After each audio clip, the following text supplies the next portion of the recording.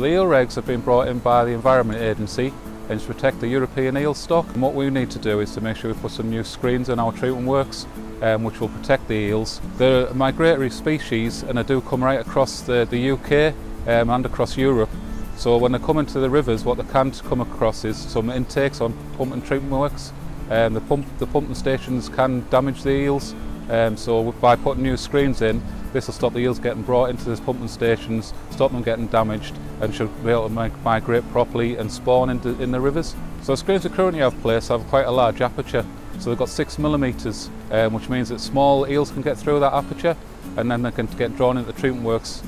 What the new screens are, they're only 2mm. That will stop them getting drawn into the pumps and should help the fish stocks recover and the eel stocks in the area. Dual benefit for local anglers.